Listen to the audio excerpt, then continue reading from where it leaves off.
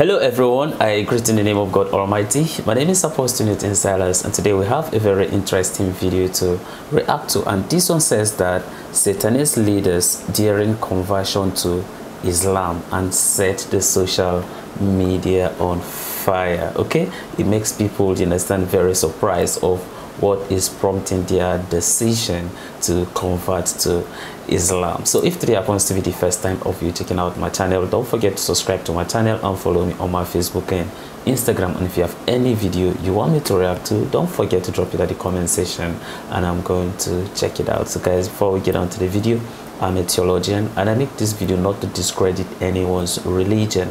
This is basically for educational purposes, and I believe that at the end of this video we all are going to learn from this. So without any further ado, let's get on to this video and check this out. I'm 456 years old, a demon, a prophet of the Satanists, and at least 15% of Turkey will become Satanist. These, among other things, were what Efe Zabani claimed while led a group of Satanists and became an internet sensation. He became so popular that he would debate Muslims on behalf of Satanists, challenging some of the teachings of Islam. He claimed he could read the mind too, and his job was to convince people to follow his path. 6 Haziran 2024'te Türkiye'nin %15'i Satanist olacak. 3 sene önce rüyamda gördüm bunu. Efendi yardımcısıyla bunu bana belirtti. İnsani bedendeyim şu an. İnsan değilim aslında. 2 tane cinim var benim. 6/6/2024'te Türkiye'nin %15'i Satanist olacak. Başkaldırı olacak, savaş çıkacak tekrardan. Ben ve lejyonlarım tarafından. Görevimi yapacağım, öleceğim. Bugün desem... Gerçek yaşama başlayacağım. Benim dünyaya gönderme sebebim bu. İnsanların özgürce yaşayabilmesi. İnsanlar senden korkuyor mu? Evet, korkuyorlar. Genelde kadınlar, çocuklar, yaşlılar. Değişiyor yani. Hislerim çok kuvvetli. Sen mesela şu an ne düşündüğünü bilebilirim ben. Sana birazdan bir şeyler düşünüp söyleyeceğim, bakalım onları bilebilecek misin de. His appearance would easily lead some people to have some conclusions about him, and in the past, they would be right. Pink hair, multiple piercings on the face, and some immodest choice of clothes was the normal appearance of Efe Zabani. What many didn't know was, Efe was a boy filled with too many questions, and too few people cared to answer them. It was easy to write him off based on appearance and demeanor. In cases where he had the opportunity to debate any Muslim, he always came up with well-prepared questions and evidence to back them up until his last podcast appearance. Efe first appeared on the Turkish podcast Underground about 3 months ago, where he made the claims previously stated. 3 months later, the host of the channel invited Efe again, this time get his questions answered by a person well-versed in Islamic knowledge. The host also revealed he had been in constant communication with Efe since his last appearance. What happened in the podcast? Did Efe find the truth he sorely sought? Did he become a Muslim? And how did it happen? Watch this video till the end to find out. As usual, Efe came with an arsenal full of questions and scriptures to quote to back up his claim. He started his barrage of questions, which includes cliches like violence against women, violence against non-Muslims, restrictions. How is Allah behind the good of the world when evil also happens? Does he cause those too? These and many more were the questions he was seeking answers to. From his behavior and choice of words, it was easy to conclude that, while he may appear antagonistic, he was willing to submit if he finds answers. He said more than once, "Convince me, maybe I will believe." İslam dini gerçek bir din olduğuna kanıtlasak sana. Bu sefer diyecek misin, ben bu zamana kadar boşa yaşamışım? Kanıtlayamazsınız ki bunu bana. Niçin kanıtlayamayalım? Kanıtlayın, o zaman konuşalım. Tamam, bunu konuşacağız. In the course of the interview, Efe admitted he once prayed before, and he felt peace when he did that. In fact, he was a Muslim as a child. To encourage him, the hosts encouraged him that his questions are not out of place, and he should ask more questions in his quest for answers. This he can do while studying Islam. Efe Zabani revealed his excitement at the opportunity to visit the Kaaba. Noting that he could not do that in his current state and appearance, he wondered if he would experience peace there like he had imagined. His host promised to take him to the Kaaba if he promises to become a Muslim. There he reiterated that he would love to become a Muslim if his questions are convincingly answered. After thinking about it for a few minutes, Efe finally decided to become a Muslim and take the Shahada on air. Eşhedü enne ilahe illallah ve eşhedü enne Muhammeden abdühü ve resulü. Ne güzel bak. Elhamdülillah. Rabbimin şehadetine kabul et. He went further to observe prayer with a group. In concluding the video, the host promised that Efe would be circling the Kaaba by the time the video is released. And this I can confirm to be true, as Efe posted videos of himself in Mecca a few days ago. MashaAllah.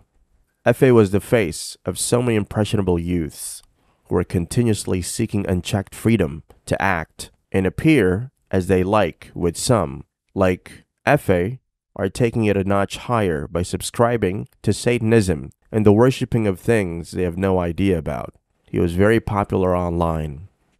While wondering what his followers would think, he was assured that should not be his concern, but the opportunity to save his soul should be his most important task. He didn't set out to become a Muslim until he appeared on the podcast, and the clarity he got from his first and second appearance was enough to convince him that he had been lost for so long, and he gladly found his way back to Allah. Efe's conversion could be the catalyst a lot of youths who have chosen the same path as him need to retrace their steps and find Allah like he did. Nature abhors a vacuum, and the vacuum created by those who deviated from Islam could easily be filled by preachings like the one Efe did before accepting Islam. This is further amplified by the use of social media.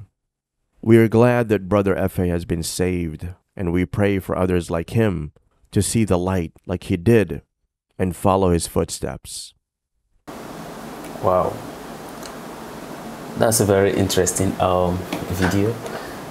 Listening to this story of Efe, of him, convincing people to follow Satan to the point that he was actually even having an audience.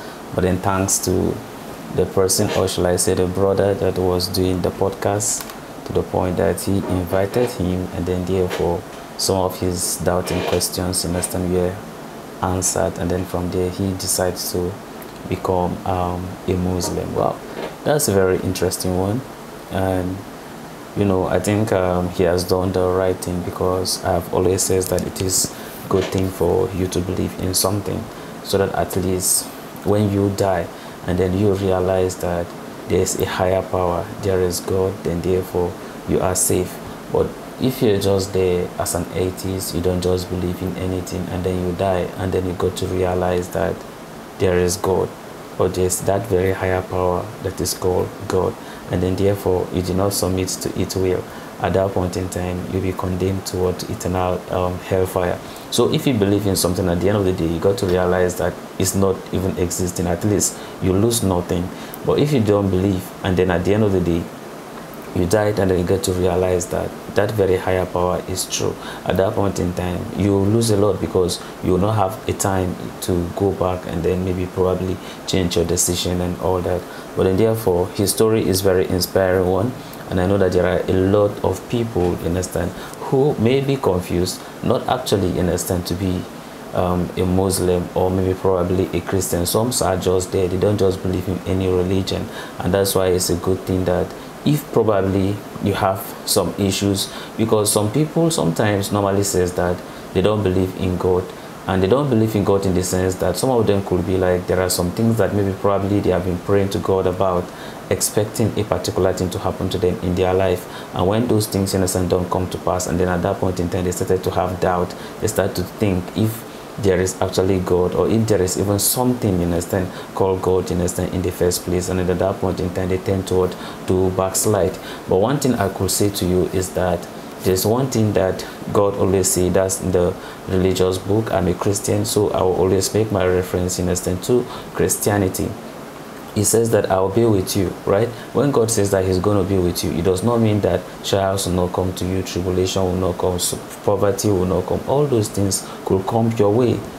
So many different things in a sense could come, but then God did not say that as far as you understand you recognize him as your creator or him being your God means that you are not going to face in a sense trials and tribulation. No, all those things in a sense will happen to you, but he's going to be with you, which means that all these things will happen, but then it will not what overcome you. I believe that this video will inspire many people, and then I hope that a lot of us in a sense will tend to learn from this, just like the aim of our channel is what, to keep learning, to get to know about other people's what religion. So if you are a Christian, I believe that you could be able to like understand his kind of belief, because I could see him as well, even though he was convincing people in a sense to follow Satanism. Of course, I just see them as maybe probably they are just like atheists, because I don't really think that there's much more difference between them and atheists. Okay, but then anyway, at least we have learned from them. And then one thing is for sure, because he believed, you understand, in that Satanism, and then he was working hard, you understand, towards it, convincing people, you understand, to actually follow his belief, you understand, system. Because of that, was able to draw him to Islam, you see. So I think that it was a good thing, because at the end of the day, now that he has decided to embrace Islam, I believe that some of his followers too will decide to also embrace Islam. A very interesting video, and I know that a lot of you have thought an opinion concerning this. I want you to drop it at the comment section. Let's all learn from one another. So this is the end of my video. If you like my reaction, you should like, share and subscribe. And if you have any video you want me to react to, don't forget to drop it at the comment section, and I'm going to check it out. So guys, you remain blessed, and I see you in my next video. Bye bye.